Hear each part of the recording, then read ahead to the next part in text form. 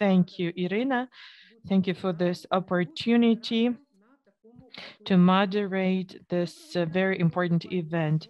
Good afternoon, dear ladies and gentlemen, dear judges, your honors. Today, uh, we have a rare opportunity to talk to a world-renowned psychologist, psychiatrist, Dr. Saleh Dhumad.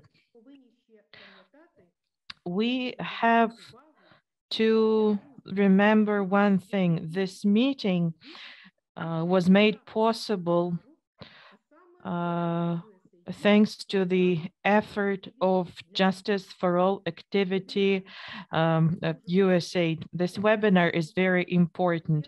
Ukraine is going through hard times, martial law, people experience stress, behave differently.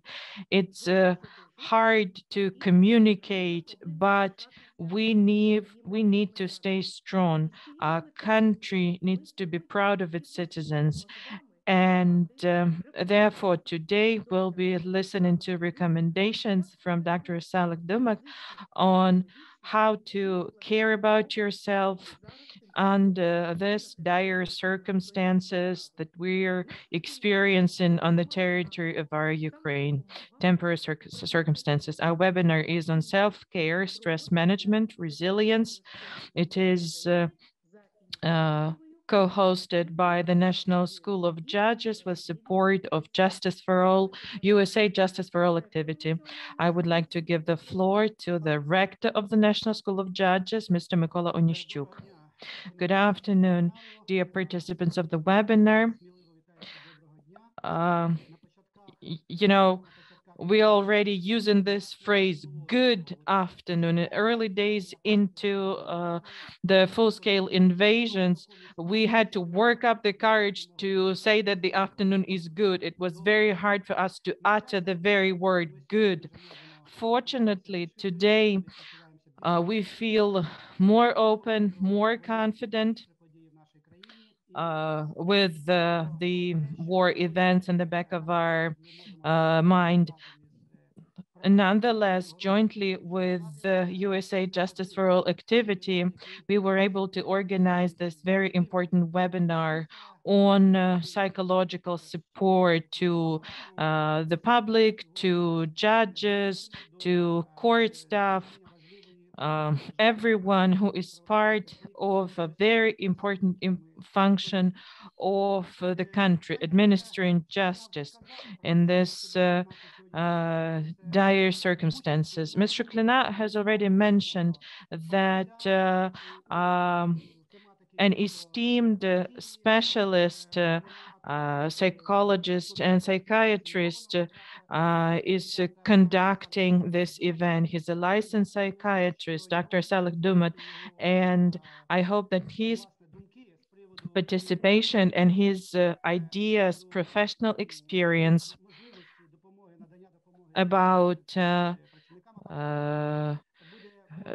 self-care and care for judges and court staff will be very valuable. A lot of people, several hundreds registered for the meeting, which suggests that they find the topic significant and very important. The topic of psychological resilience and stress management from the very early days of the war was very important for the National School of Judges.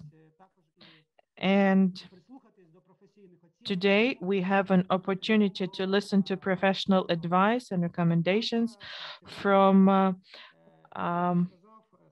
respected specialists in the area of psychology and psychiatry, Dr. Saleh Dhumad.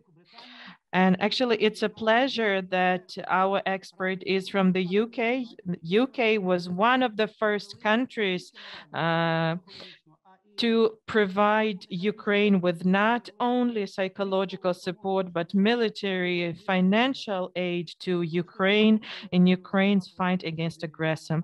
And I would like to thank the entire British nation represented by Dr. Saleh Dhumad for their invaluable support to Ukraine and Ukrainian nation.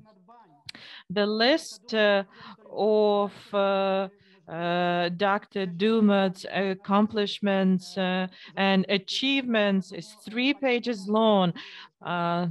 He is very experienced and professional. I would like to give the floor to Ms. Shuklina now, and I'd like to wish all of the participants to have a productive meeting, helpful meeting, and practical. The best of success to you. I'm convinced this seminar, similar to other seminars that we had with our American colleagues, are just as usual, timely and helpful. Natalia, we have 2 Natalias here. You meant me, the moderator, yes. But either way, it's great. If you take the floor or Miss Natalia Petrova, I would like to give the floor to Natalia Petrova, Deputy Chief of Party of USAID Justice for All activity. Thank you very much, Natalia. Natalia Georgievna, patronymic, just to tell one Natalia from another. It's such a pleasure to see so many people, 247. It's such a pleasure to see that people are interested in the topic. And even though we are meeting online, it's such a pleasure to see all of you safe, healthy,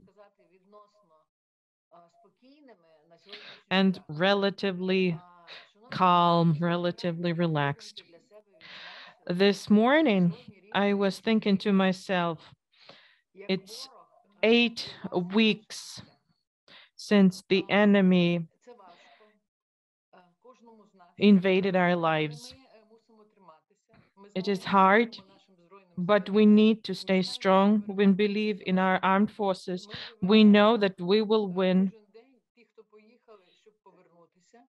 Every day, those of us who left our homes, we are waiting for the time when we will be able to return. And for those who stayed, it's important to listen to the seminar because the war will be over sooner or later.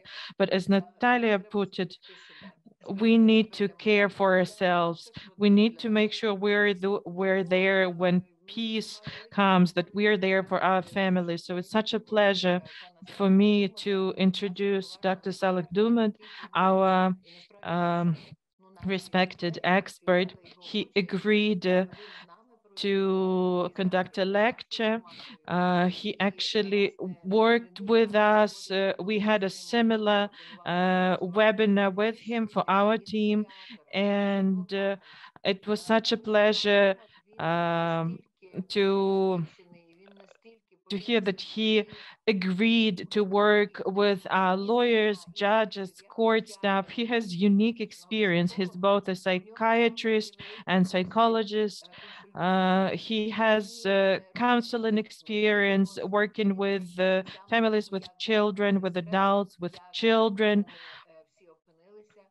Immense experience in the area of stress management. Today,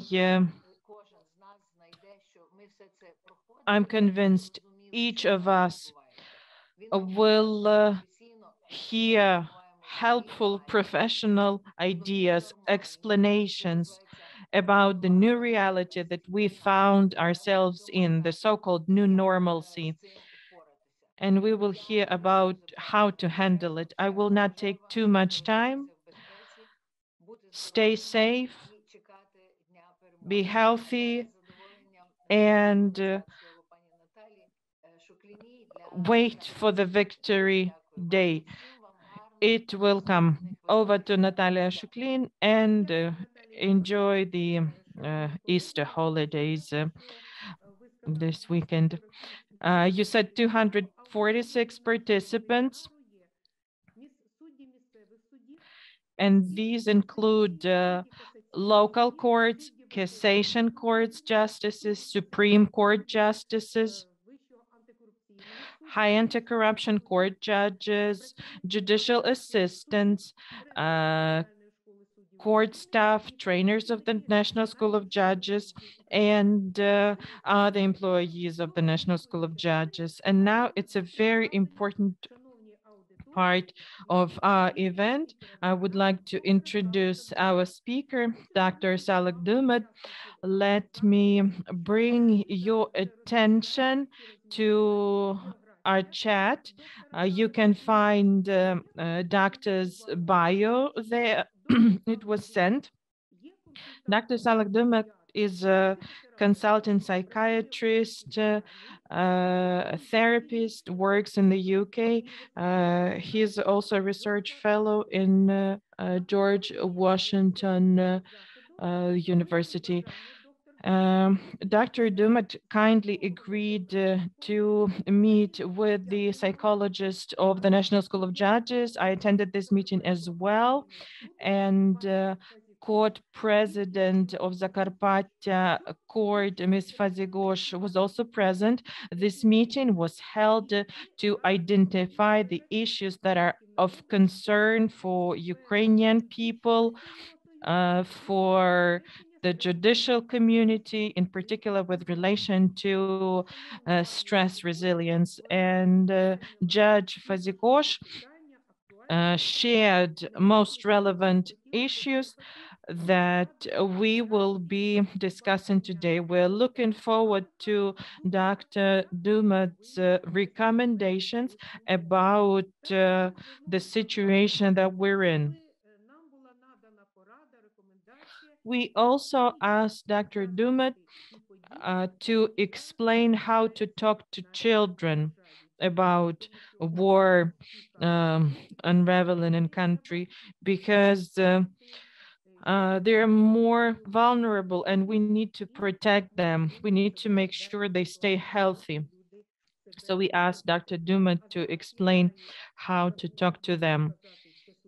And now it's my pleasure to hand the floor over to Dr. Saleh Dhumad.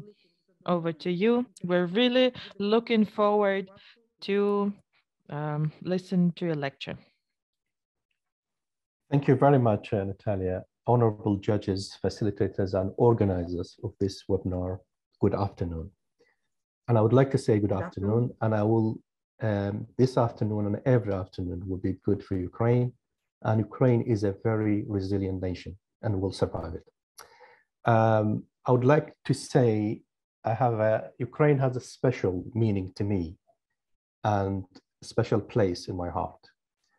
My wife is Ukrainian, so you can see how close I am to Ukraine. So this is a very special program. This is a very special talk. I see it talking to my wider family. So I'm very pleased and very happy to be with you today. And I would like to talk about stress, as you know from the introductions.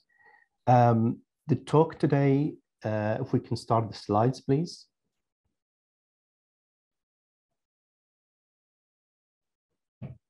Thank you, Andrew. So next slide, please. The objectives of this meeting. We all been through stressful situations, and stress is part of our life. So today we want to understand what exactly it means when we talk about stress. What does it mean to us? What does it mean to our minds, to our bodies? And of course, at different times, our mind and body would react differently. And now we're talking about a very, very difficult times Ukraine is going through. Therefore, stress is really very relevant now. Although it's relevant at any part of our life. But this is special because it's a very difficult time, and our reactions will be different from our reactions before the war. So we're going to talk about understand stress, and also to understand if we don't manage it, if we don't deal with it in the right way, what will happen to us? it will happen something we don't want to happen, which is burnout. We're going to talk about burnout. We're going to talk about how we can prevent it. The war is now over 2 months. So it is becoming chronic, it's repetitive. And on top of that, there will be different incidents where stress becomes higher. There's a baseline stress, which is the changes through the war situation. And then the specific stresses for each individual will be different. So this is very important to understand how we react to it physiologically, how our body, what sort of hormones will be released, how can I manage it? How can I maintain my resilience throughout this time? It doesn't matter how long it lasts. What matters is how I react to it as an individual. And then when we know the best way of interacting with all these stressful events and doing the right thing, we will be resilient. So when it's over, we're not breaking down.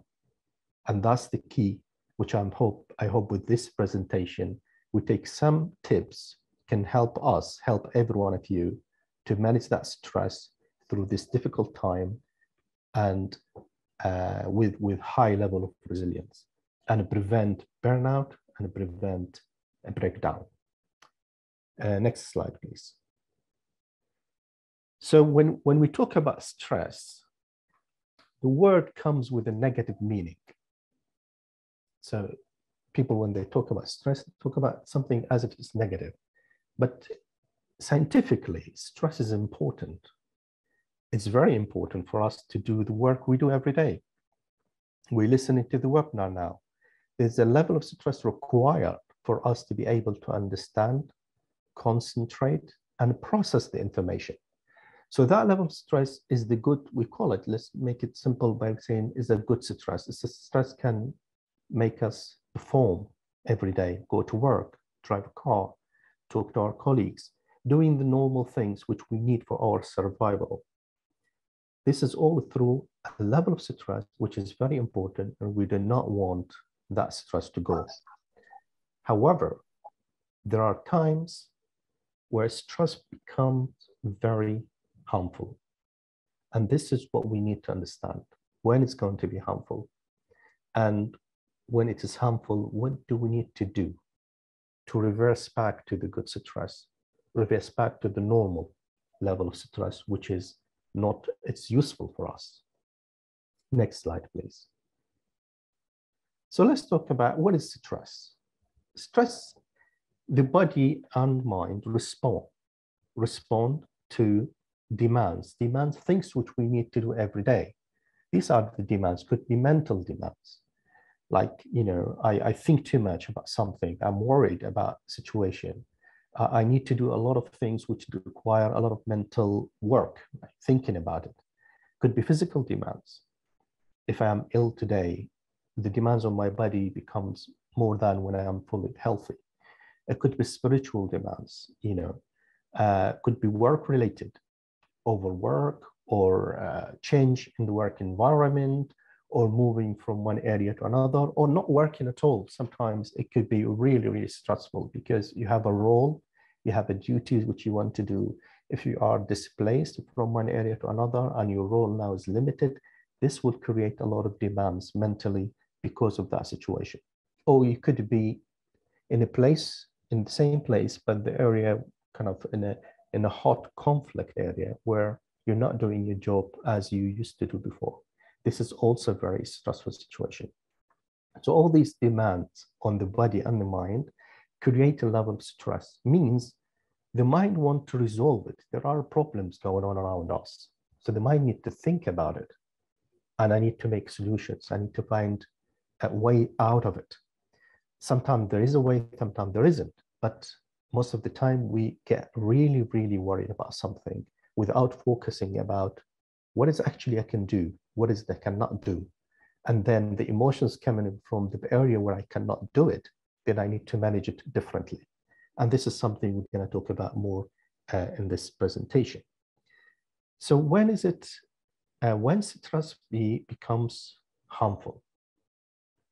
If it's too long, if my body and mind reacting too much, and too long, this is not good, because we are not designed physiologically as a human being, and mentally we're not designed to feel stress for a long time. And we're going to talk about the physiology of that, like how the body, the hormones and everything else going with it. If it's too often, happens, a lot of stressful situation happen all the time, or it's too severe, a shock, something really stressful happens to me or to the people around me, then if we go through, if stress changes from the normal stress to too often, too long, too severe, then this is time now to stop and think, what do I need to do to save my mind and my body from that high level of stress? And this is what all this talk is really about, these techniques to help us to recognize first when we are highly stressed, and then what do we need to do to reverse back? If we think of high stress as a red zone, if I am in the red zone, if I stay in the red zone and exposed to high level of stress, then I know it's going to be either breakdown, burnout, and exhaustion. So how can I go back to the green zone, which is the zone where stress is managed properly and it is helpful rather than harmful? It doesn't matter, the situation might remain outside the same, but how I react to it is what matters. What do I need to do to maintain my physical and mental well-being? Next slide, please. So in simple sort of diagram, stress is the balance, the healthy stress, the balance between resources and demands. Resources is our abilities, our help we get to deal with the challenges we face. So the more challenges, we need more help. If we have less help, then we need to reduce the demands on us, whether work, whether commitments, whether financial issues, whether safety. So all these things, for example, if you are in an area which is not safe, then that will create a level of stress in you. Your mind is telling you, I'm going to keep you worried until you get out of this place and go to a place of safety. If you remain in that area, then that thought will not stop unless you feel safe. And this is designed to protect us. But of course, if you stay in that area for a long time and you're not managing this level of stress and there is nothing else you can do, you might end up breaking down and having burnout. So therefore, to maintain your well-being, physical and mental, we need to do certain things to maintain that, even though I'm still in an area which is not 100% safe. But as far as I need my mental and physical well-being to be in the best possible shape, when the time comes to ensure my safety, I will be ready, not breaking down. And this is also part of what we talk about, is how to maintain this resilience through difficult times. We might not be able to change the situation around us, but we can change how we react to it. Next slide, please. This slide, the honorable judges and everyone really works, require a level of clarity in thinking to perform the best, particularly when your decisions can have a really huge impact on your work, on the people you are serving, basically. So high level of stress, if you look at the diagram on the right-hand side, performance. Any performance, whether you're driving a car or making a decision in court or making a decision about what you should do with your family, whether to leave or to stay, all these decisions require a level of stress just enough to get you the best mental capacity to make that decision. When stress is higher, our performance will drop. And this is a physiological, this is not, really doesn't depend on the person. If you're on a high level of stress and you're reacting to it, then your mind will be completely different. And therefore, your judgment will be different. Your performance will be different.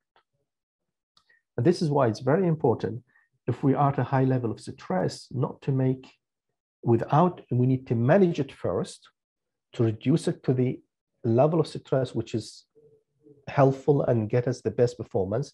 As you can see in this graph in front of you, the best performance is when you have a midway, like a level of stress. But when stress is higher, your performance will drop. So awareness of the level of stress is very important. If I don't know whether I'm stressed or not, if I don't know whether my level of stress is high or not, and then I start making decisions, my decisions will not be good ones. And I will probably regret it later on. So being aware of the level of stress is extremely important. Then the minute you realize, you can read the signs and symptoms of high level of stress. We're going to talk about it in a minute. And you say, okay, am I highly stressed? If the answer is yes, I can see that. I can check my symptoms.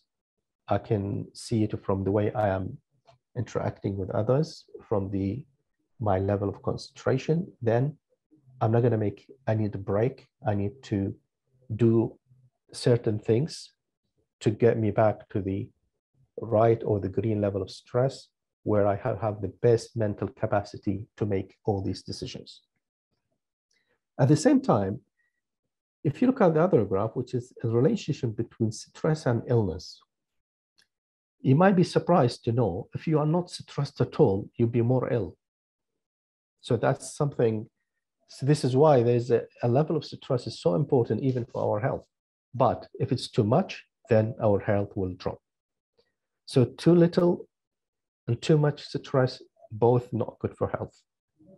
We need that level of stress, which is in the middle, to give us the best performance and the best health. Next slide, please. Types of stress. Stress could be, we call it acute stress, or could be chronic. Acute stress, something happens now, and I will react to it. Could be directly happening to me. Let's say what's happening now in real life for people who are involved in the war. You could have an accident yourself. It could be, faced with violence, or traveling through a very highly sort of dangerous area. All these immediate level of stress, or you talk to a member of your family is affected seriously in this war, or car accident. All these immediate will create acute stress, I mean, we will react to it. And this is, of course, a natural reaction. What we don't want to do, we need to know what is normal for us and what is abnormal and when actually we need to seek help. So acute level of stress could be directly affecting me, or could be indirect, like I hear about it. And this is really important at this time. The secondary trauma happens from things like watching TV, social media, graphic, visually sort of distressing videos. And unfortunately, in times of war, this is a very, very common. And this is very important to be aware of, because this will create exactly the same physiological and mental reaction as if you are actually living it yourself.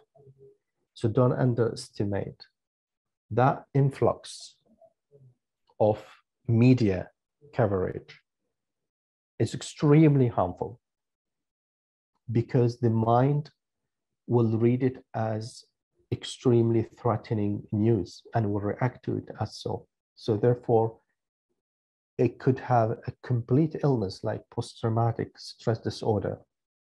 And I've seen so many people, they are not really anywhere near the war zone. They are from a different country. And just by watching the news, watching social media, they've got post-traumatic stress disorder. This is a well-established diagnosis. They have nightmares, flashbacks, they cannot go out, they avoid people. This is all from only watching the news.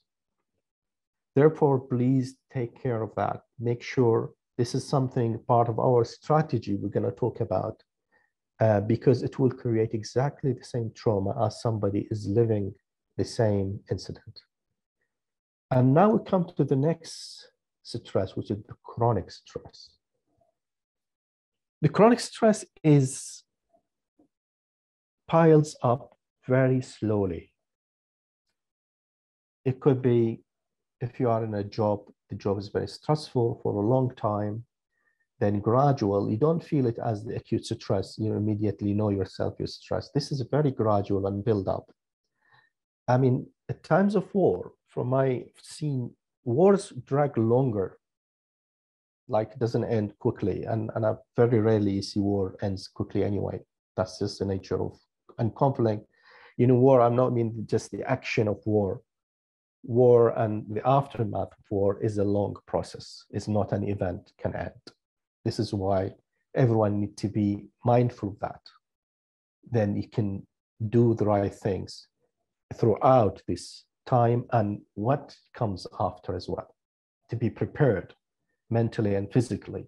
This is going to create a long and gradual chronic stress.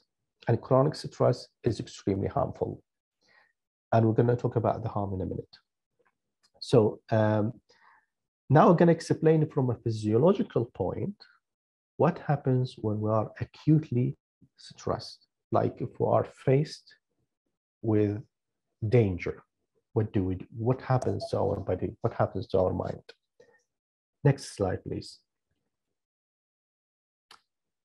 You can see from this picture, you have a lion and you have a zebra. One is running away, the other one is chasing. This is what we call fight and flight response. This is we can call it a software. All sort of creatures have it, and we have that software as well. And this software stayed with us thousands of years and evolved and stayed. We still have it. We have it now because it's so important for our survival. We cannot survive without it.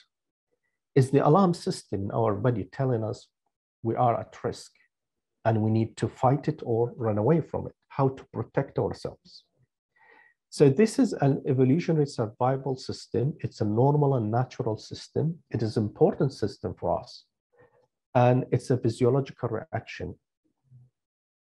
So this one is happens, we all, I think every one of us has been scared at some point in their life, or more often, depends on the nature of the work and the places where you are. And that's trigger of scare trigger the same system as the fight and flight response in our body. And when it is triggered, next slide, please. So I'm going to explain in this slide the process of the fight and flight response, or we call it stress response when we are stressed. This one is if we think of immediate danger, like something's happening now, for example, fire or explosion or physically threatened by something, the mind will read the data. So the mind works by analyzing data. We receive the data through our senses: visual, hearing, smell, taste, and touch. This is how we receive data. So all the data, when we receive it, will be analyzed in the mind very quickly, fraction of seconds. And that analysis will create meanings. What does it mean? So if I hear a fire alarm, the fire alarm goes off, then my mind knows fire alarm is linked to fire. Maybe there is a fire. Same time, if I smell something burning, that meaning of fire will increase. If I hear people screaming, then I got more data. This data give me another meaning, like it is serious now. It is not just a fire alarm. There's something going on, means dangerous. So fire means danger. The minute my mind reaches this conclusion, as you can see in the slide, the meaning, And if the meaning is danger, there is one area in the brain called the amygdala. This area is responsible for recognizing dangerous situations and reacting to it.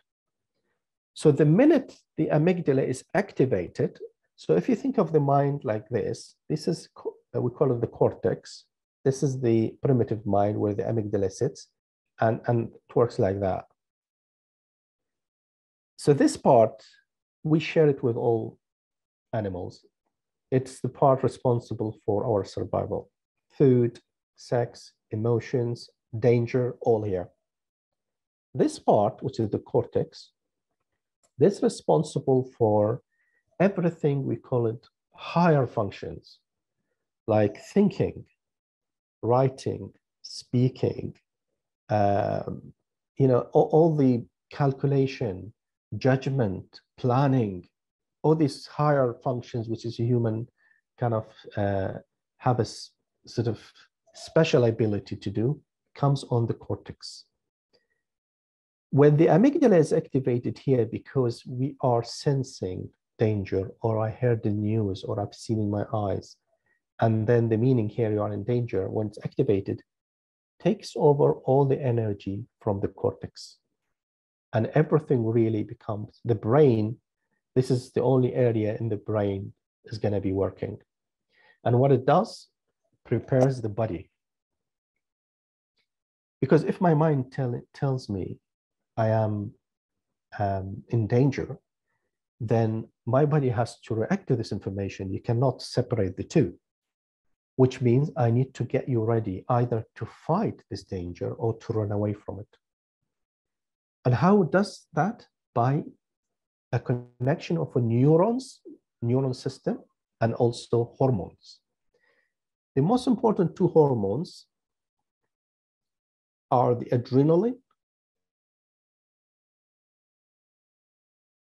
and cortisol. And I would like you to remember these two, because really everything we're going to talk about from now on is going to be about the impact of the adrenaline and the cortisol.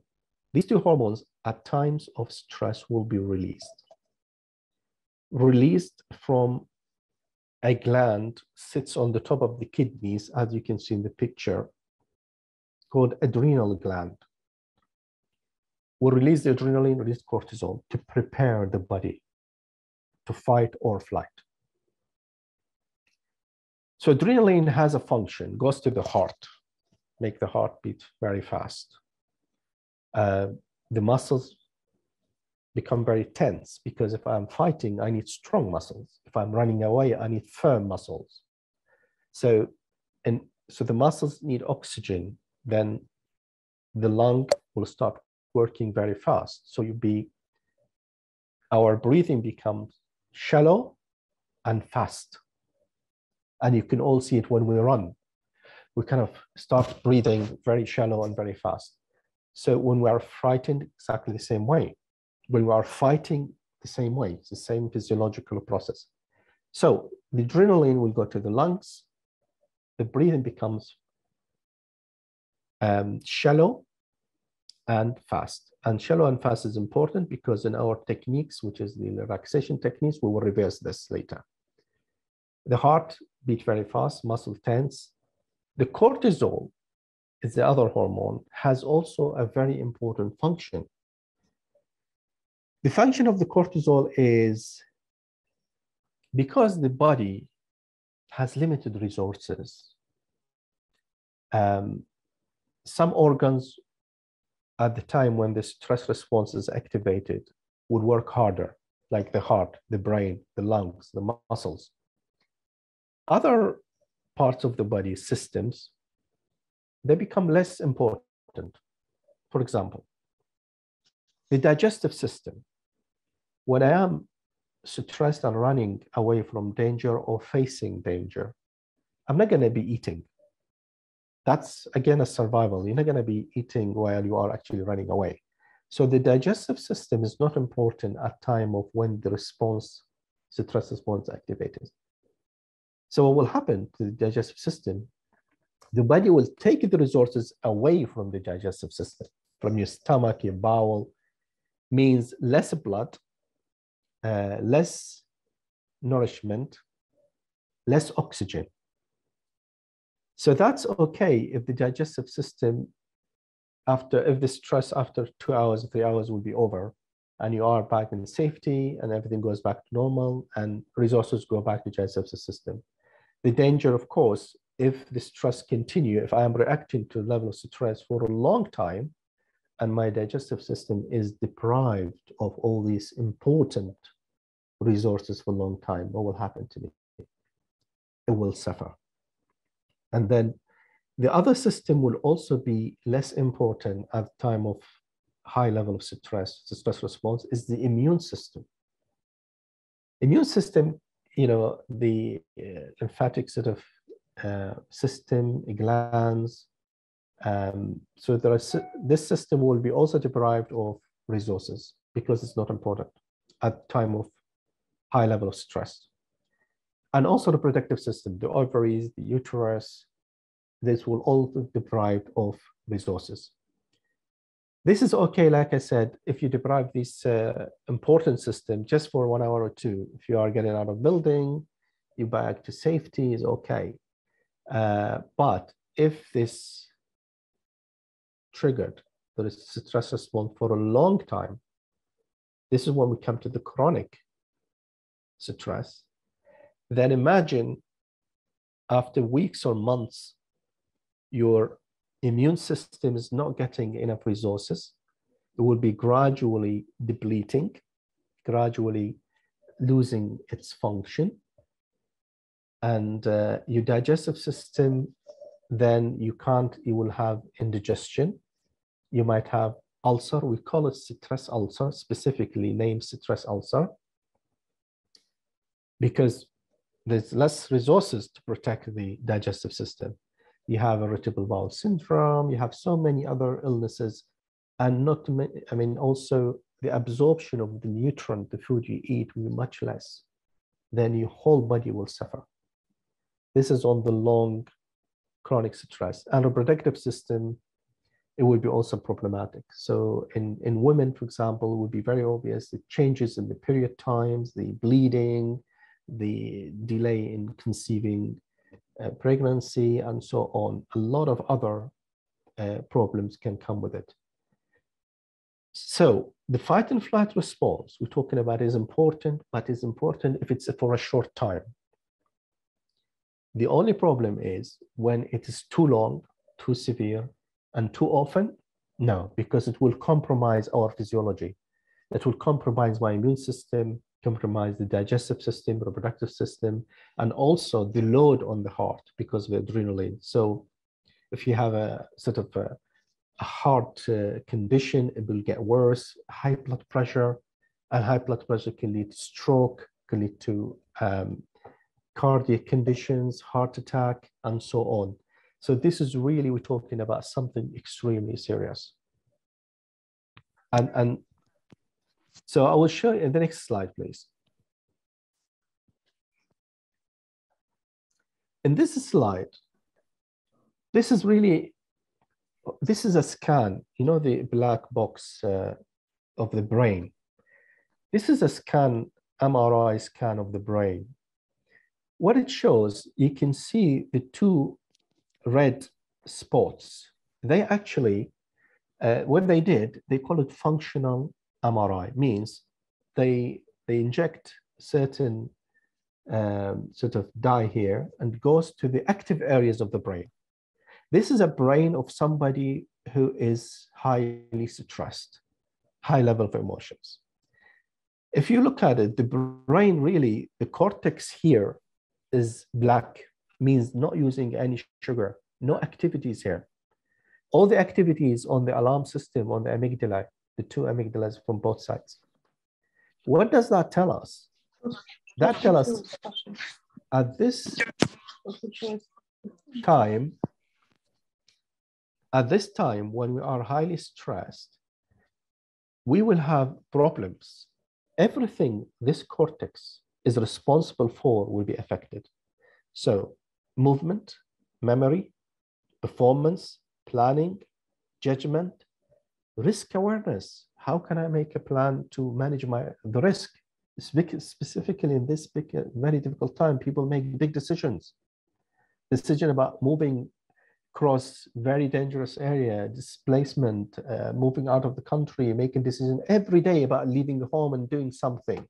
These decisions will all be affected negatively if the level of stress does not come down. When you high stress, your amygdala will be activated. Amygdala activated means the rest of the brain is not going to be functioning very well. So, and also from the mental aspect side, people feel helpless, guilty, a lot of blame, anger, depression, all these emotions will come. So this is a really important slide because really shows you when the impact of high emotions. High emotion has a huge and major impact on our thinking. And this is why we need to reduce our emotion first before we make these decisions. We need to learn how to manage these emotions every day to get the best mental capacity and physical capacity we have. Then if we do that, then we are resilient. We can carry on. It doesn't matter how difficult life is or how long difficult time will last. You will be resilient to continue. You're not going to break. You're going to bend, but you don't break. And that's really what we're trying to achieve in this talk, is how do we get to this point? We recognize it first. We know when you are in high emotion, and then we say, okay, I can understand. I am in high emotion. I'm stressed. I would do 1, 2, 3 to get my stress down. Then I carry on. Next slide, please. Here's a list of what sort of symptoms we look for. We need to know when we are stressed. So in terms of, you have changes in feelings, and there will be also physiological changes, physical, and also in the way we behave. So you might not be aware of it, but people around you, they can tell you. And I think it's very good to have people you trust. When they tell you something, please take it seriously, because they know you better, and they can tell you if you are sort of behaving in a way it's different, or your feelings all over the place. If you have any of these, this means you are at a high level of stress, which means this is a warning sign. If you don't respond to it, it will go on the wrong direction, but you can always reverse it back to the normal. So in terms of feelings, sadness, fear, anger, guilt, helplessness, shame, blame, all these can happen. Dreams, you can have very sort of vivid and nightmares as well. So all these feelings can happen, and I'm sure you all go through these, and it is very common and normal. But the abnormal is if it carries on for a long time. You can feel it for a short time, and then you know how to manage it. This is good. But if you do not and just leave it, then it will lead to, of course, chronic stress and burnout. Physically, we talked about high level of adrenaline and high level of cortisol. So a lot of physical health problems can result because of that. The first one, which is the easy noticeable, is the sleep. Please ask yourself this: how many hours do you sleep a day? This is really a very good indicator, can help you. Are you sleeping after drinking alcohol? Or are you sleeping after taking pills? Or are you sleeping normally without any of that? Sleep is a very good indicator on how stressed you are. If you're sleeping your normal hours, I would say probably depends on how you slept when you are relaxed, like 6 or 7 hours or 8, and the sleep is solid, not interrupted, no nightmares, then you are in good shape. This is a good indicator. Okay, so this is a good indicator that your body is getting enough rest and you don't have much adrenaline in your system, because when you have a lot of adrenaline, because of the thinking, because of the stress, adrenaline will not let you sleep. Because simply, if I am stressed, means my mind telling me I'm in danger. Sleep will be against danger. Naturally, the mind will not let you sleep if you feel you are in danger. So you need to reduce that level first, then you feel safe enough to sleep. And I mean by stress doesn't mean like danger is something out there is going to get you. No, danger could be stress at work, could be the mind does not really differentiate between all these. It's code system, works on code. Everything eventually end up in triggering the amygdala, the stress, the alarm system. So it doesn't matter what it is, but eventually they will end up all triggered. And if it amygdala triggered because of high level of stress, then your mind will react to it and your body will have lots of adrenaline and cortisol. And these hormones have a lot of impact on our bodies. So you feel tired, the common symptoms of high level of stress, headaches. A lot of people, they have really, really bad headaches. Muscle pain, because that adrenaline you can feel in your shoulders and your back. And feeling tired, you don't really want to do something. You just feel like you just can't carry on. Your blood pressure is high, your heart is beating fast, and you're not sleeping. In terms of behavioral symptoms, the things that affect everyday life, people might cry. You find, and you ask them, they might not know why, but they're crying. Relationship difficulties will start because of irritability, and you're short temper, you're at an age you can't really tolerate anymore. That can affect your relationship at home or with colleagues. You could be withdrawn from social life. That could be by choice or could be due to the circumstances of the war. But also sometimes you find yourself like in your own self and alone. And that's also a sign there's something wrong here. Change in behavior. People tell you, you're different. I mean, you're not rude, for example. You're not, you're always nice and polite. Now you change. This is also could be a sign of high level of stress. You might feel mistrust of people around you, like you don't trust them as you used to. This is also, remember what we said, the cortex, which is responsible for all these, deprived of resources, and that center, which is the amygdala, is taking over everything. So our judgment really would be very poor. The minute you recognize having any of these signs and symptoms, please pay attention to your body, pay attention to your feelings, and pay attention to how you behave. Because these are the indicators can help you to know whether you are on the, let's say, green zone or the amber or the red. And the minute you are able to recognize, then it will be very helpful. Next slide, please. The slide after.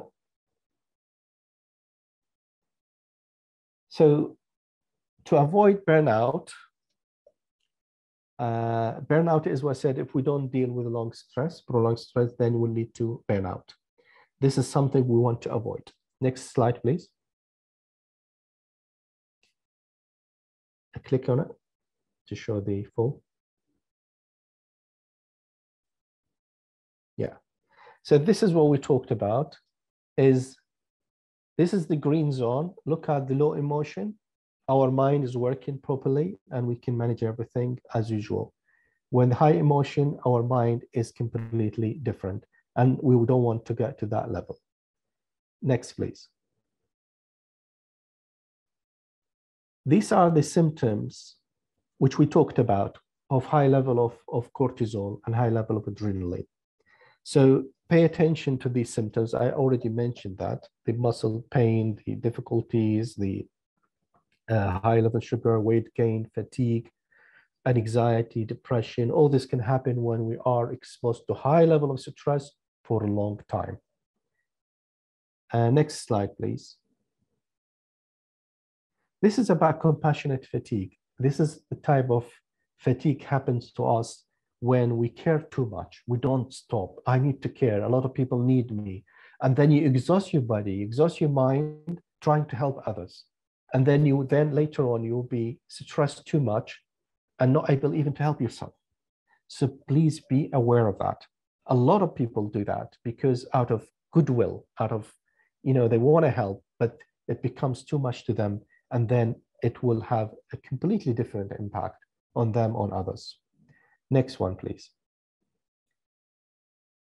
Now we come to the techniques. How do I reduce my stress? The first thing is safety. Make sure you're safe. If you are unsafe anywhere, try to find the best and the safest position you can be in. So this is very important. Now we're going to come to the techniques to reduce the level of stress. Next, please. So in the body, there are two systems, nervous systems. These systems work opposite each other. One we call the parasympathetic nervous system. You can call it the brake, and the other one, the accelerate pedal, which is the sympathetic nervous system. So the stress response is the accelerator on the car, which is the sympathetic nervous system activated. When our mind sees danger, we react to it. We are at a high level of stress. We need to deal with so many things every day. This is the sympathetic nervous system is activated. So to slow it down, we need to activate another system, which is called the parasympathetic nervous system. We call it the brake. And now we're going to talk about techniques activating the brake. The brake means less adrenaline, less cortisol, physiologically back to normal. The body has sort of time to repair, and also mentally from high level of emotion to low level of emotion means the brain has enough energy to think and plan. So this is the whole idea of doing the techniques we're going to talk about. So I have a few techniques for you here. Next slide, please. The first one is the breathing technique. The breathing technique is very easy, and also it is very important, and you can do it anywhere and anytime. When you feel stress, when you feel tension, or even really if you want to relax after a long day, there are 3 steps you need to remember here. You can sit straight, your back, your hands on your thighs. If you can do it with me as you are, wherever you are, I think it's better. And then what you need to do, from your nose, you take deep. Deep means you push your diaphragm down to the abdomen. You feel your abdomen is rising. So when to reach the abdomen, you hold it for 3 seconds. 1, 2, 3. And then you release it from your mouth. So once again,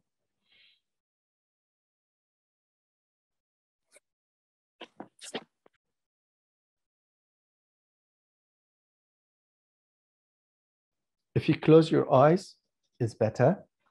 Please repeat that until you get it right. And if you have a watch like this one, tells you your heart rate, you do it before and after, and you can see your heart rate will drop. Means your adrenaline in your body dropped. Your blood pressure will drop as well. The more you do it, the better. This is a switch, can switch the stress response immediately, can switch it off. So please use this as much as you can and follow the rules. The main thing is you inhale from your mouth. It's deep, means you reach your abdomen, lungs push the abdomen, hold it there for a few seconds, 3 seconds, and then release it slowly from your mouth. Next slide, please. The second important thing we can do to maintain our resilience is movement. Movement could mean exercise, but I don't mean exercise like the heavy exercise, going to the gym or running every day or having a bike. If you can do that, it's for everyone at any place. You can do it. So any movement you choose.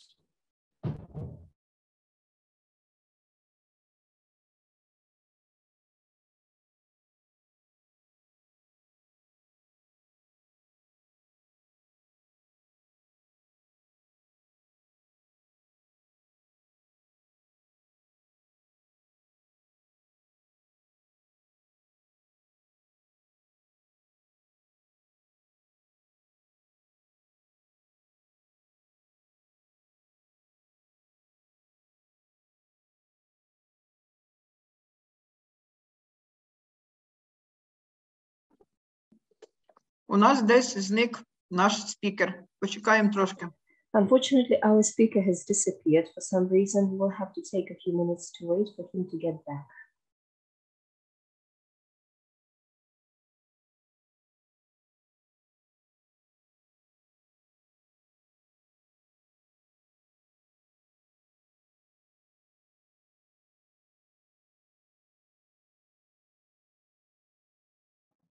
Dr. Dhumad, you are muted.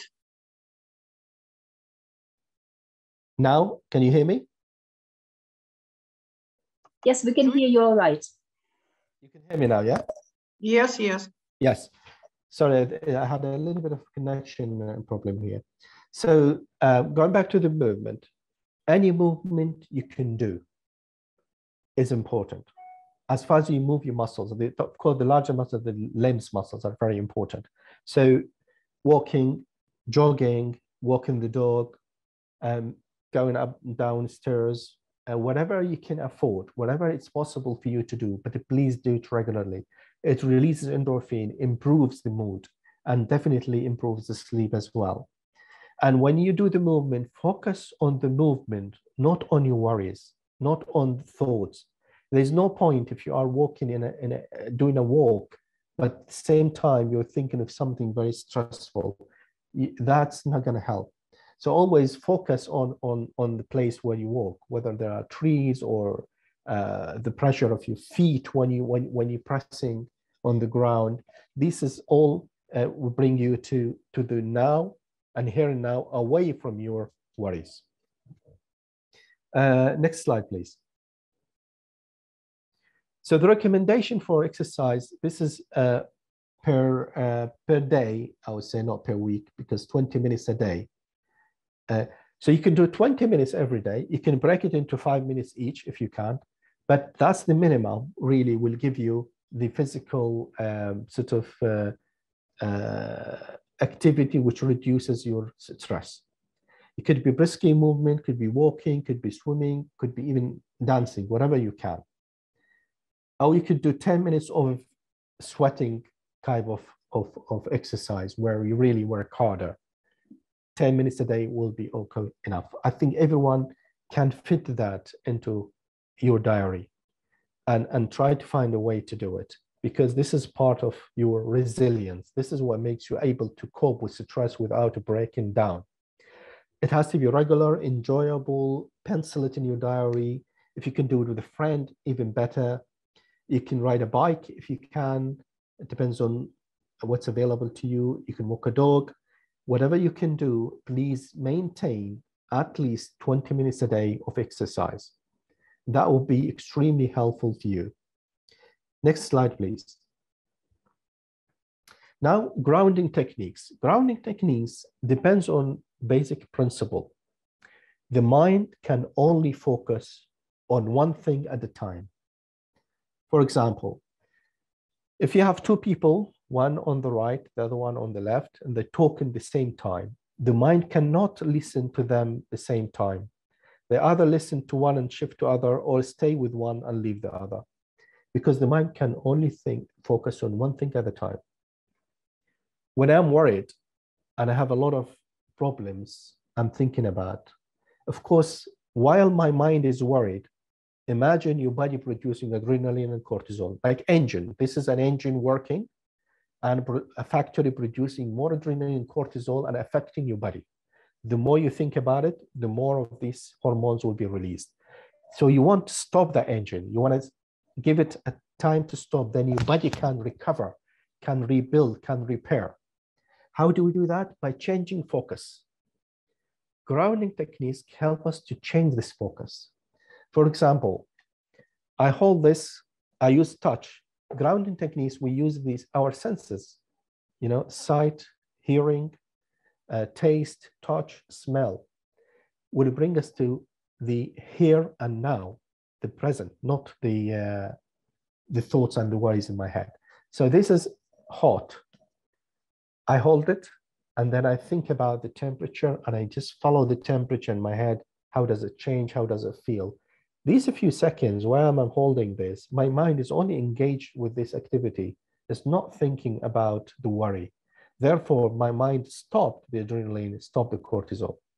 And that time, it depends on how long I need to do this. The more I do them, the better time I give to my body to recover. The same, something cold, or sometimes you hold both and you compare the temperature. So you are engaged in this activity. So this is very important. Next slide, please. Is here and now, using my senses. We call it mindfulness as well. It's a mindfulness technique. Press hard while you're sitting in the office. You can press one of your sort of feet down and then feel the tension in the muscles. And you can do it alternatively. And also focus on it. That also brings you to the here and now, brings you to the present. The problem is people either thinking on the past, what happened, or worrying about the future. And the moment, which is the only real time we have it, which is now, we lost it. We're not actually engaged in it. So these activities can help us to engage. Next slide, please. Food. Very important to understand the impact of food on stress. Sugary food, sugary drinks are not good. Plenty of water. Whole grain food, very important. Alcohol is not good. I know alcohol is, I think what I've heard is time before is banned, but of course, be aware of that. Too much alcohol is not good. It's not going to help you.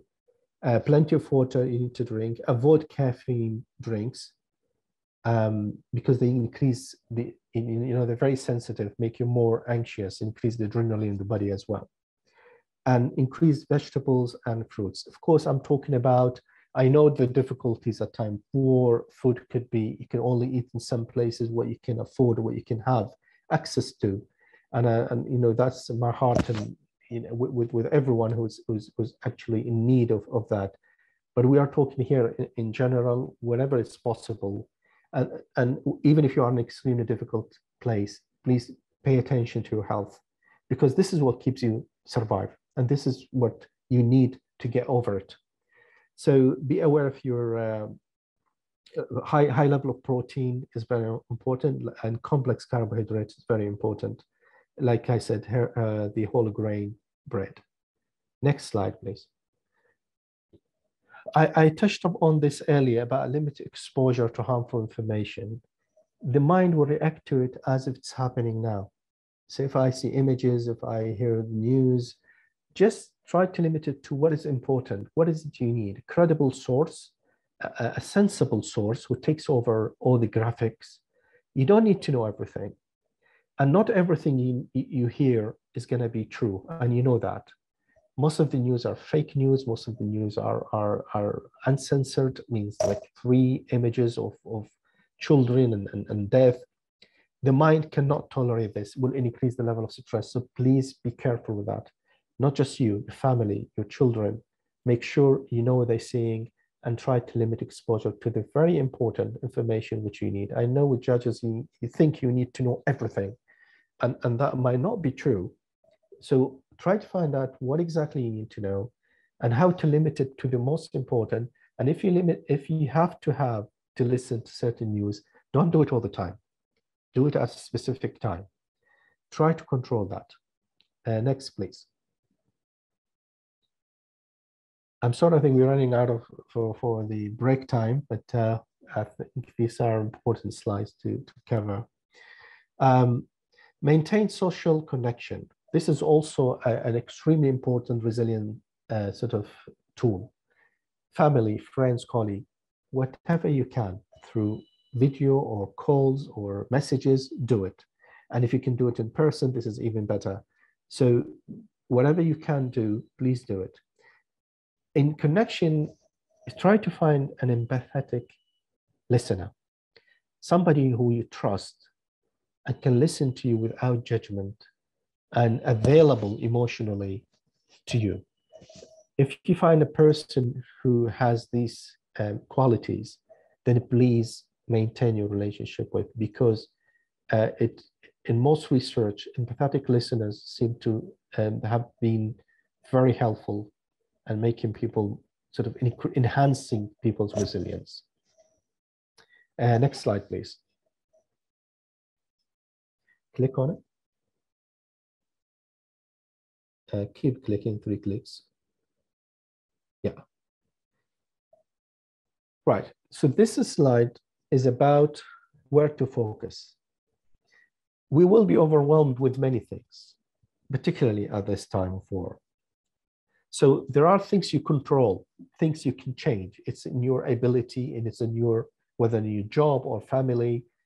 These are the things where if you have any emotion related to them, then do it and change it. This is fine. Then you will have things you have only influence, but you cannot change. You have no control over whether you can change it or not. You can only influence.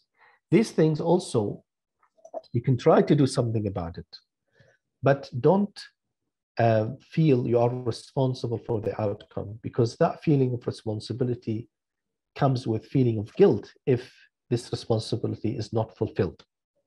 And therefore, a lot of people feel guilty for things they're not responsible for.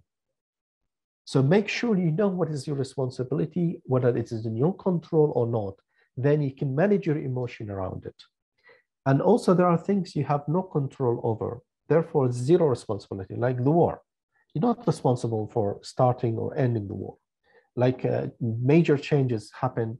So try, one of the difficulties in people at times of war is feeling of blame, self-blame, over exaggerated responsibility.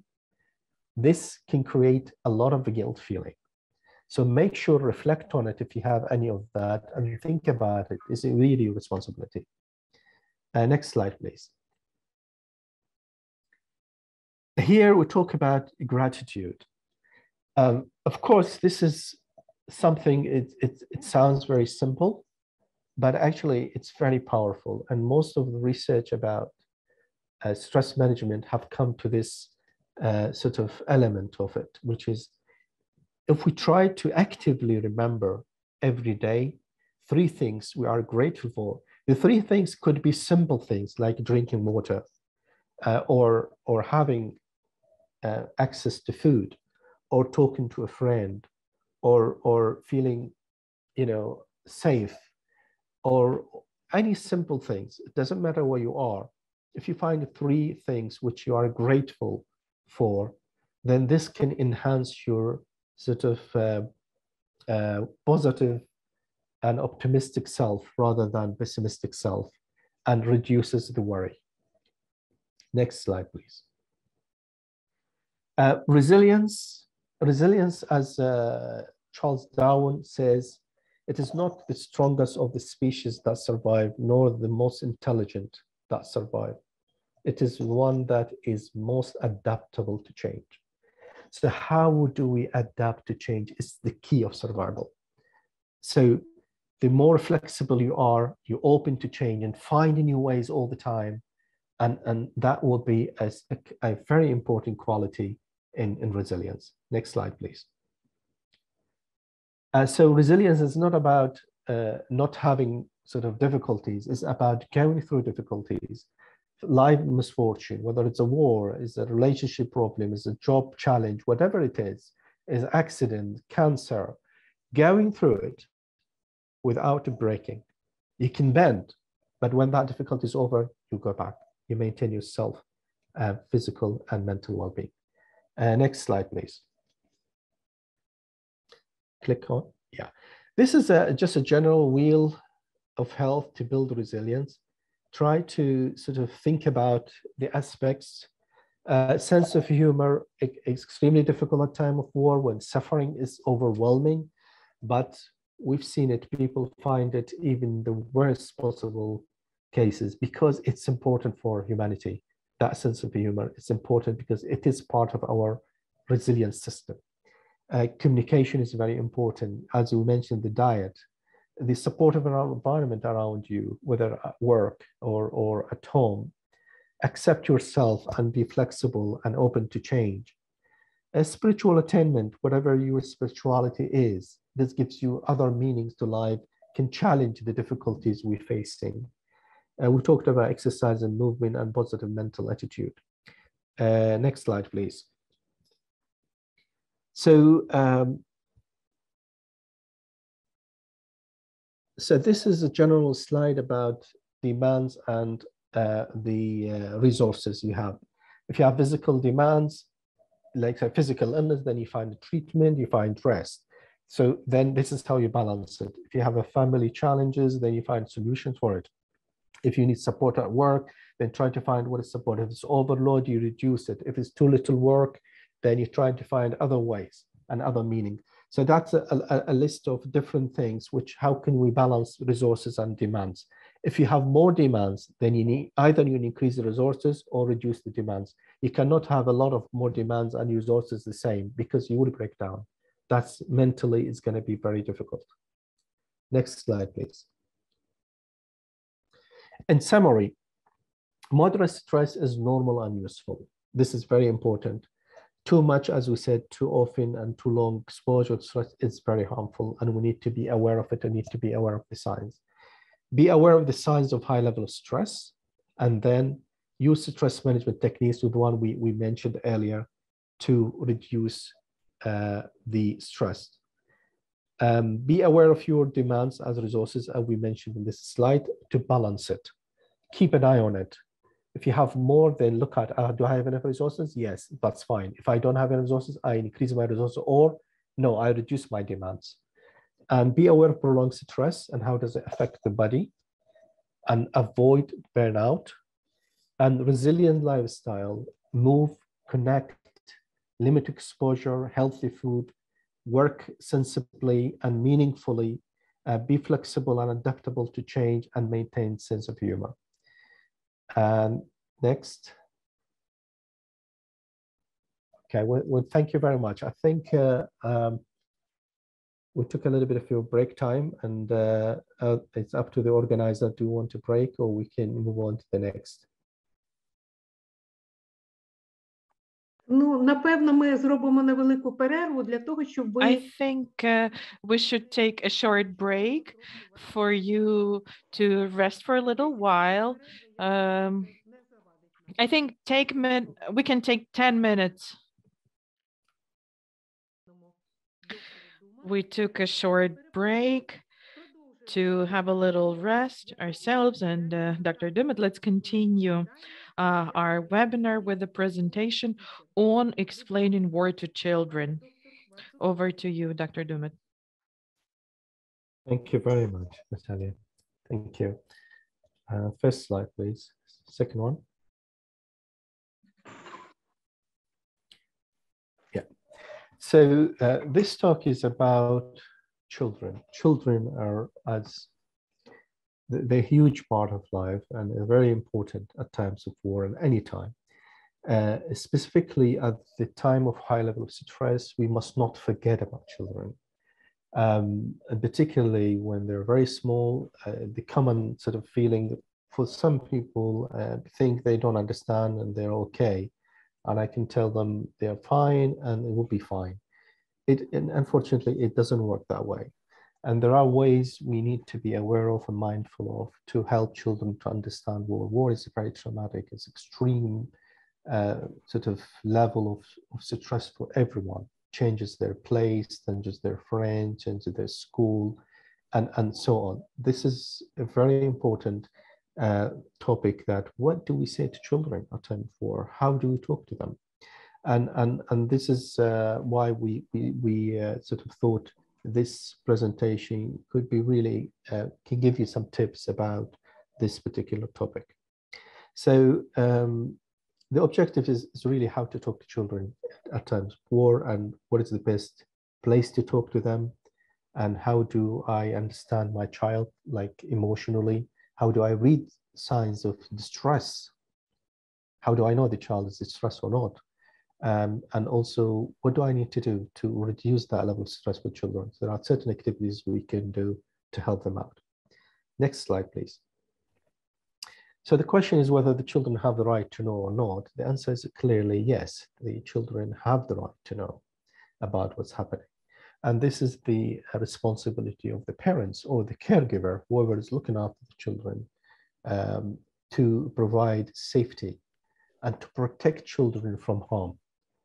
And harm here could be the false information, could be would be the level of distress they're going through because of the war. So this is the responsibility of people who are looking after the children to make sure they know how to protect them. And part of this is to know how to communicate with children at time of war, how to understand their feelings, and how to react to these feelings in a healthy and helpful way to protect them from harm.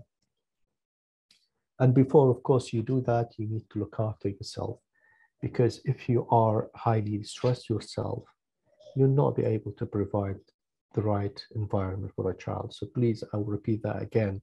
Take care of yourself first before you take care of your children. And this is really important sort of priority. So yourself first is not selfishness, it's self-care. So next slide, please.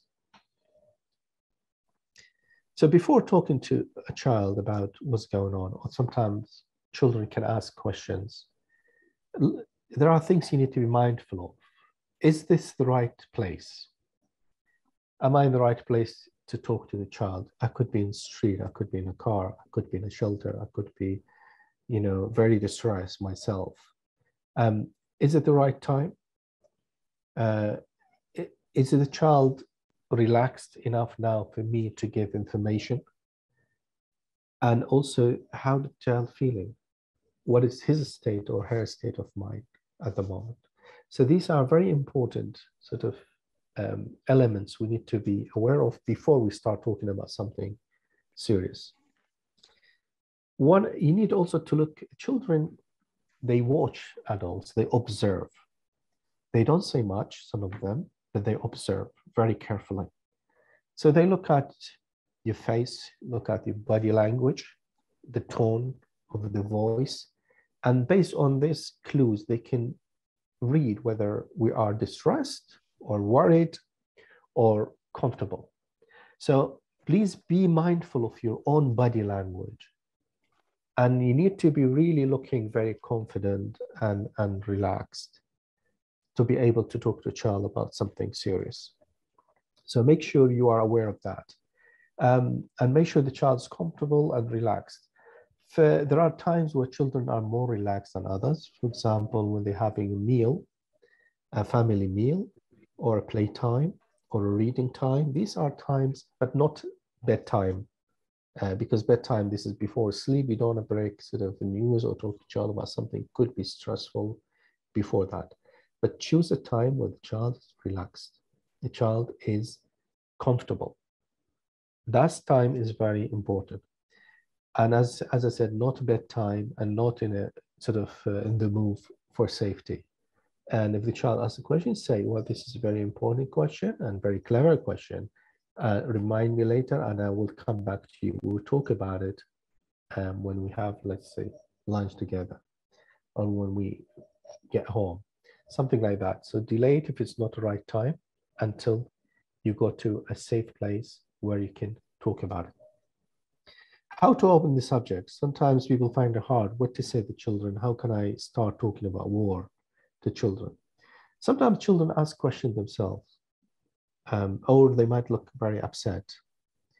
They can hear, if they are in a hot conflict zone, they can hear the siren, they can hear the bombing, they can hear, you know, they can watch the news, they can hear, they see their parents talking They hear them saying things. So all these are clues will make the child feel there is something going on, but they don't know what it is, and they might ask the question. And even if they don't ask the question, I think it is our duty to explain it to them, because silence does not mean they're not aware of it. Children are worrying in silence. They worry a lot, but they don't say much. So explaining, giving them information, and in a reassuring way. The main thing is to ensure safety of the child and comfort. And that child can feel it when they see the parent is confident, is relaxed, eating a meal, cooking something nice, or playing with them, or doing a certain activity where the child really enjoys. Then this is a time where you can say, okay, let's talk about that. Let's see, what have you seen today? Or the child, let's go back to the question you asked me earlier. Then you can start talking about what we sort of describe in the situation, what it is. So, like I said, it's a fun activity would be very helpful. Next slide. Okay. The way we talk is very important, not just about what we say. And like I said, children are very sensitive, and they're very, very clever. They really listen carefully, but we don't, and they look at the tone, they kind of listen to the tone of the voice. If you feel anxious, if you feel very worried, then they will sense it immediately, and they become very worried. And then whatever you're trying to tell them becomes really difficult. So stay calm. That's the main rule. Stay very calm. Make your child feel calm as well. Like I said, through play, through eating, through walking, through doing something together, fun. Ask the child what they know already about what's happening. Yeah, you can ask the child, can you tell me, what do you think is happening? What is that? Or they might see a tank, or they might hear an explosion, or they might see something on TV. Say, find out first what exactly they know. And even with small children, they can say in their own way if there is something they have witnessed. And then the child, when they start talking, then your time to correct the information. Like I said, the main thing about whatever you're going to say, you want your child to feel safe. Reassure your child. We are all doing well, and we will continue to do well. And I look after you and your brothers, your sisters, and we are all safe. And that's reassuring, coming out of the body language, about the smile, about the play. That's what you need to make sure. Yes, it is war. Explain war to children, because there's no, have to be honest with children. You cannot create a fantasy world to protect them, and it would be in conflict with what they already see. They see things, they hear things, but then you tell them completely different story. That's not going to be helpful for their mental well-being. They need to understand this is a war, and war is bad for all human beings. War is not a good thing, but we are surviving this war, and we're doing well, and we will continue to survive. And you're safe, and we are safe. And that's the message the children need to understand. And of course, it depends on the general question, but the general theme is to make the child feel calm and comfortable and feel safe and protected. And then you can deliver the message. No screaming, no, if you feel you're unable to talk because you're overwhelmed with emotions, then don't do it now. Do it when you are actually calm.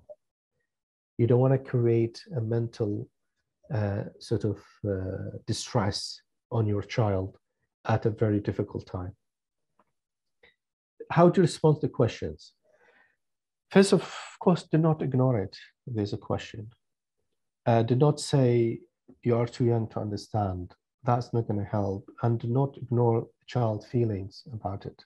And if you say you're going to come back to it, then make sure you come back to the question. You do not leave it. So these are really very important things you need to be mindful of when you're talking to children. And as I said earlier, the appropriate time and place is very important, because not every place is going to be feeling safe or calm. There are certain places the children will feel calm, will feel comfortable, and you'll feel calm as well. And then that would give a good message to the child, a message of safety and protection, because that's what's going on. And also understanding their worries. When they tell you what they're worried about, then you can put everything in the right place. If they say, oh, I'm worried about you, mom or dad, you're going to die, or something will happen bad, you can say, no, we are all safe and we are protected. Yes, there's wars happening out there, but we have really, you know, your good people are dealing with it. There's so many people in the world now trying to stop it. And something like that will reassure the children. Next slide, please.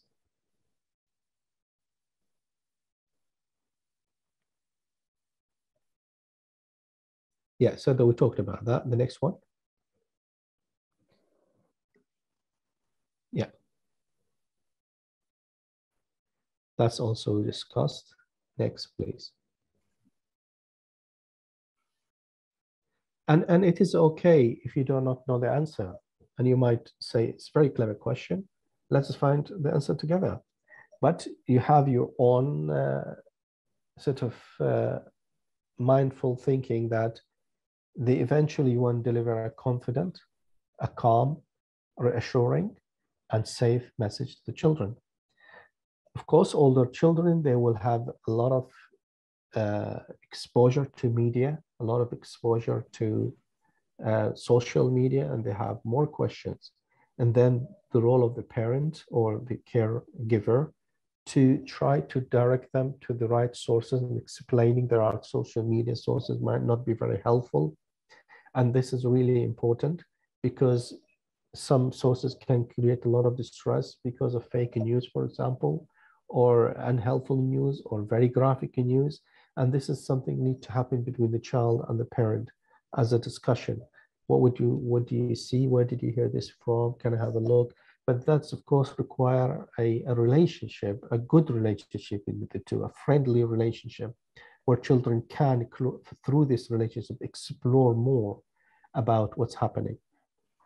So you're not going to know all the answers, you're not going to understand, but you will have the major framework is to have that discussion with the child and to make sure you explain to them about the sources of information and the harmfulness of exposure to a lot of social media, and how they can manage it in a way where they can discuss the news with you. You can tell them if there's a source which is a credible source, like can actually provide information, and you are and it's a safe source. It's not like publishing graphic images of dead children or destruction.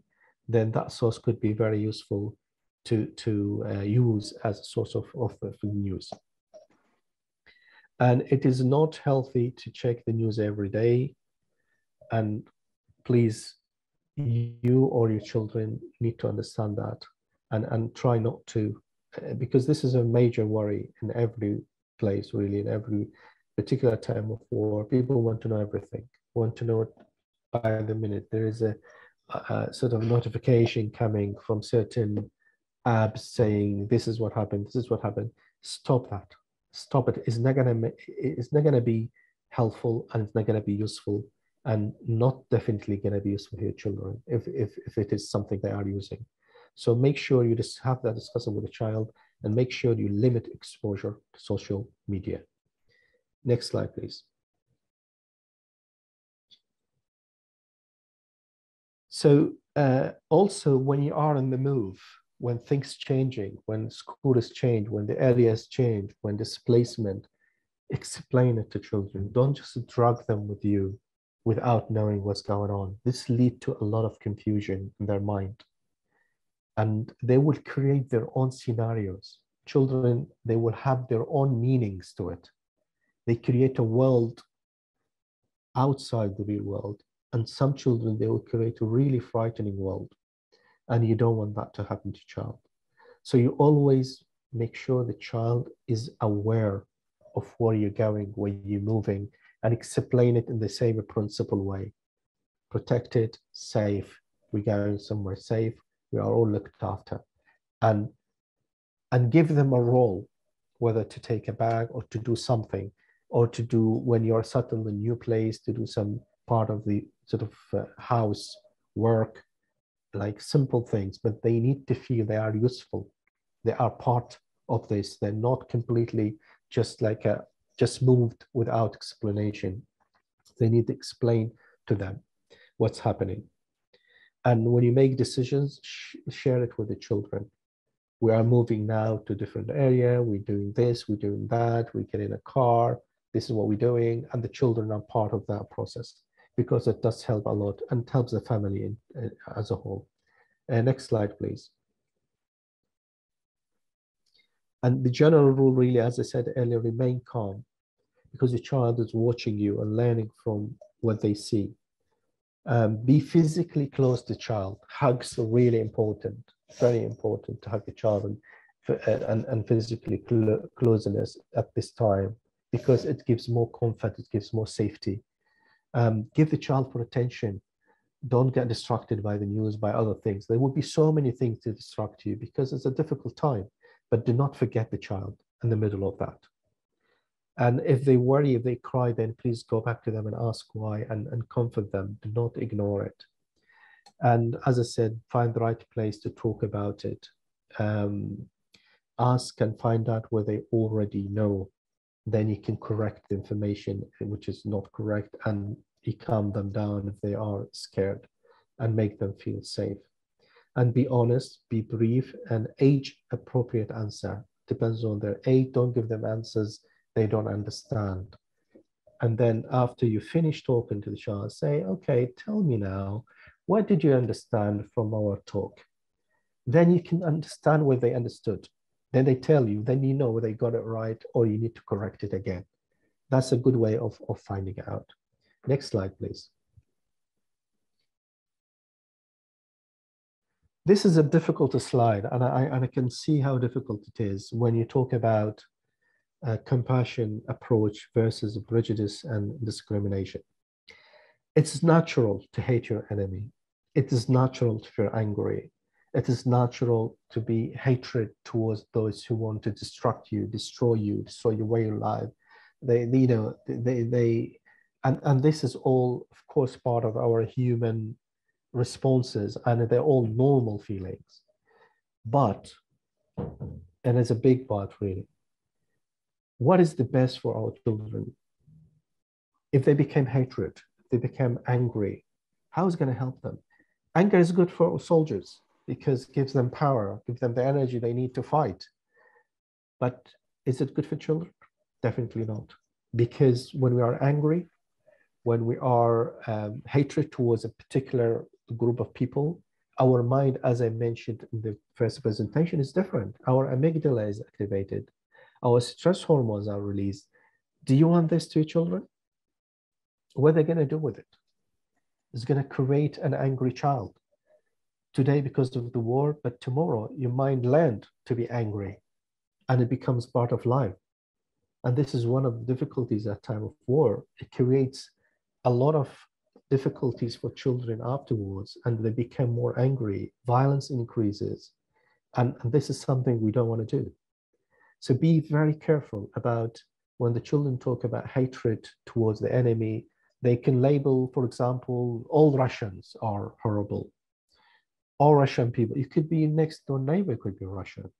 You could move to a next country and there will be Russian people around. You don't want your child to carry hatred towards everyone. You can, of course, make it sort of simpler to the child. Yes, the army, the government, maybe, but not to generalize prejudice and discrimination against certain people.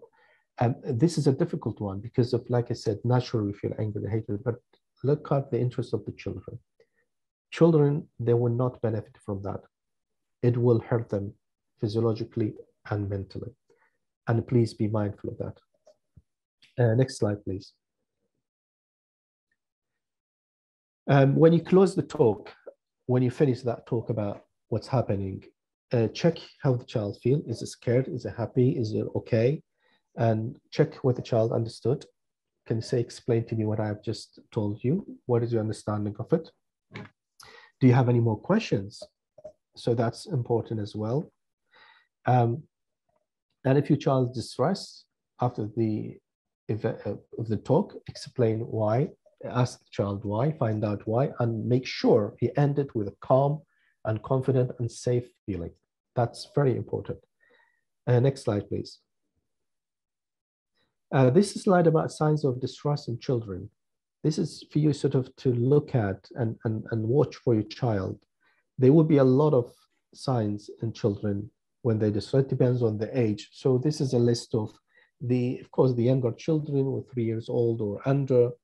You will notice more behavioral problems, like they become hyperactive, or they're not sleeping, they could not be eating, they could be fighting or crying. So you will notice a lot of changes in their behavior.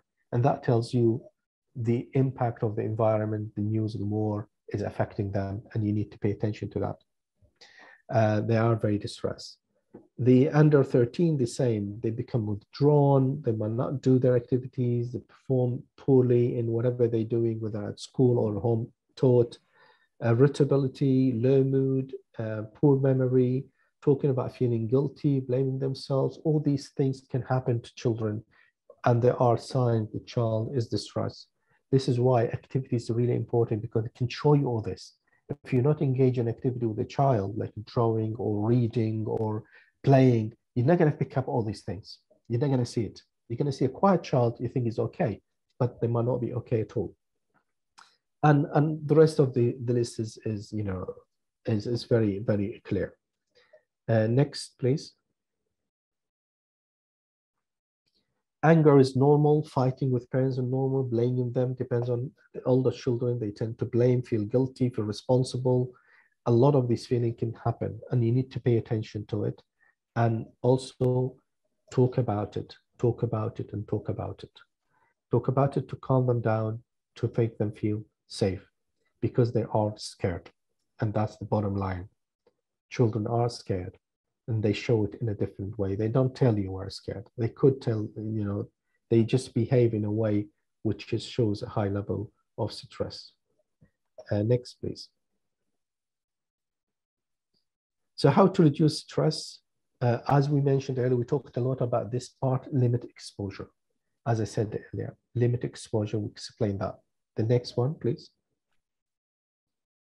Activities. Find out every day, wherever you are, some sort of activities you do with the children, activities you enjoy and they enjoy. Drawing, playing, reading, art. Do it together as a family. Bring the family together. And through this, you will learn a lot about the children. And you can also pass a lot of the messages you want to pass. Next, please.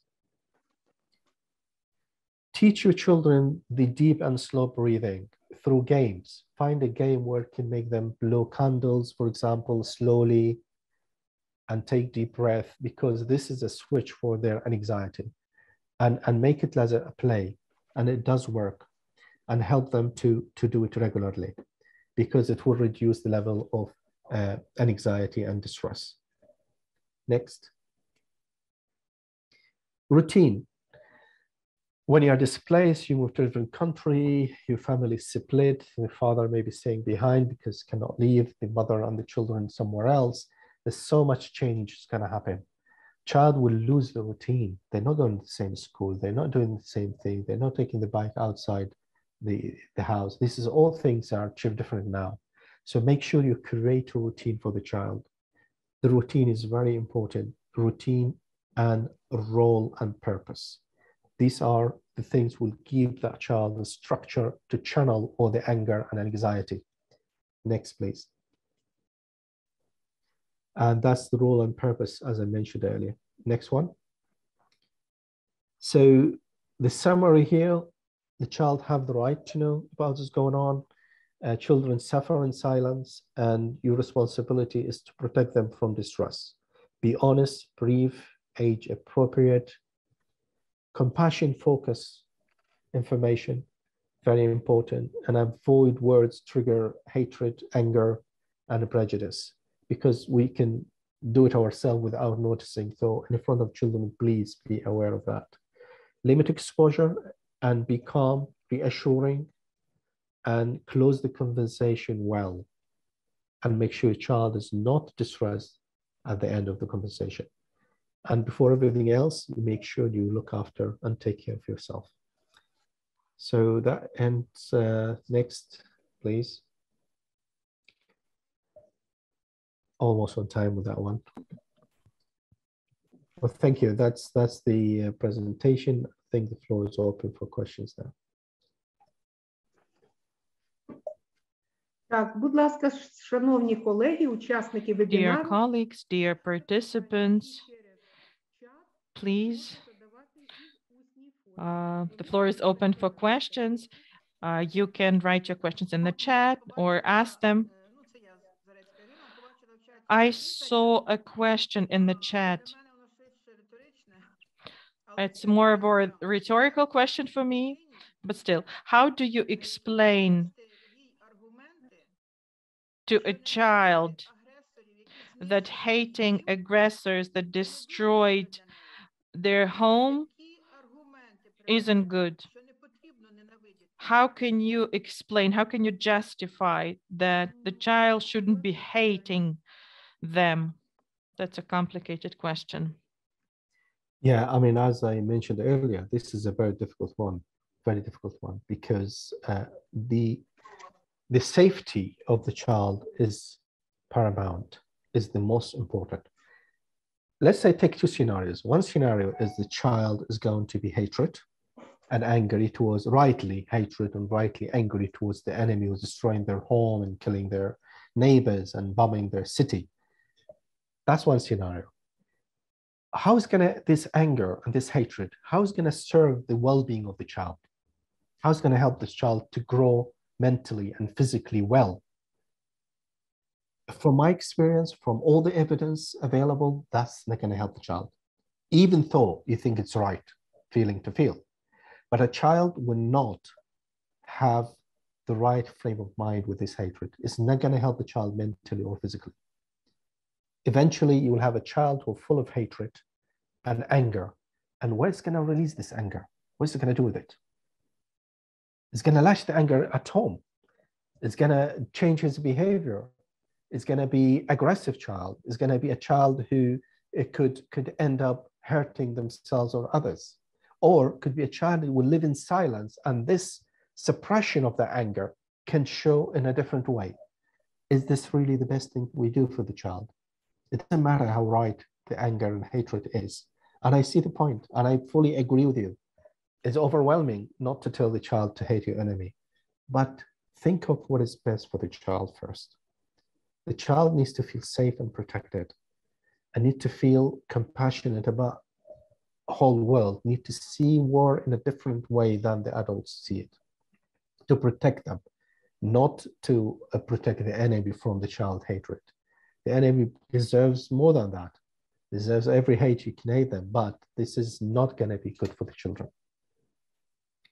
I hope it's a difficult one, but that's the logic behind you don't need to say, don't hate them, but you need to focus the child on things like the war is bad. Of course, we all will hate war, okay?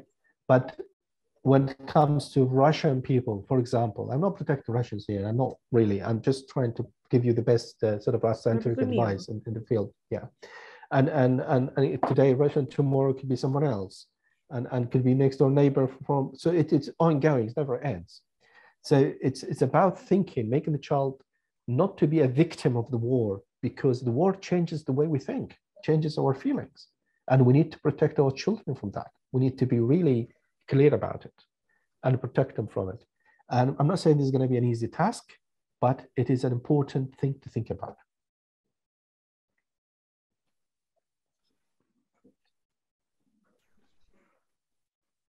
Дякую. Thank you.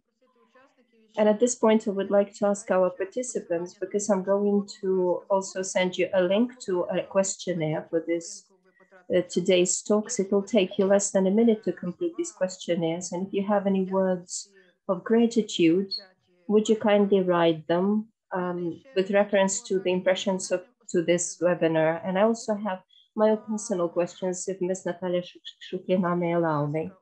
Could you kindly tell us, we as parents, as mothers, sisters, now find ourselves here, but our dear husbands are waging a war for our country. Could you kindly tell us how we can, when talking to them, support them?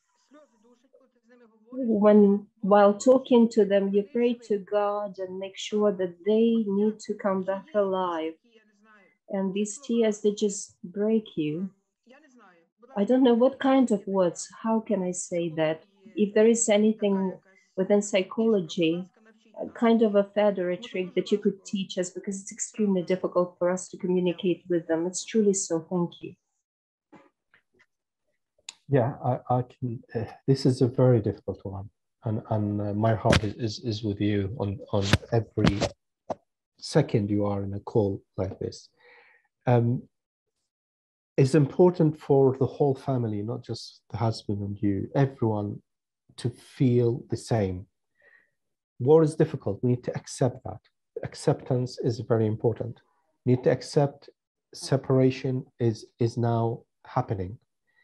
So what is left is the moral support. Is the moral support, is support of the connectivity, because this is will give your husband the energy he needs in facing the very difficult war they're fighting. And the moral support here is the most important one. Crying is natural. The tears are normal, and these are something I wouldn't ask you to suppress, because this is real emotion. This emotion, this is a reflection of love, of care, reflection of worry about the people you love. And these are all beautiful human reactions. We're not going to ask you to find a way to suppress it, because let it go. That's important. But do not forget yourself in the middle of that. You need also, whatever we said in the initial presentation, the things, there are 8 things I kind of mentioned. Please do them. Do as much as you can do, because that will control the level of emotion. And the more you control that level of emotion, the better your communication with your husband will be. Your support will be far better for yourself, for your children. So your children need you, your husband needs you, the country needs you, a lot of things around you depends on how you are now the one who's holding everything. And you need to be looking after yourself. So you take care of yourself and do not look at these things as luxury, they are necessity. Like if you have a nice meal, if you cook something, if you go out for a walk, do it. Don't think of it, this is too much. Why should I do that while my husband is at war fighting in a shelter or surrounded by enemy? This is true. But focus, please, like I said, look at the areas where you focus. Focus on your well-being, your children's well-being, and then, of course, that moral support will reach your husband. The more you are in a good shape with your family, the better your husband will be. And then you can give a better message to him. So that care, please make sure you pay a lot of attention to yourself first. And then, of course, that attention will go around you to the husband and to everyone else. And keep connecting. If you can have it through text messages or calls, that connection is very important. And if you talk to them, just make sure you give them an everyday life scenario. You are well. Reassure them you are well, the children are well, because this is their worry now. They are fighting for you. They're fighting to make sure you're okay. So make sure you pass this message and contain your emotion a little bit during these calls. Make sure they know you are eating well, you're sleeping well, you are looking after the children, and the whole family is doing well. This is the news what your husband need to hear, and keep that communication going. It's very important.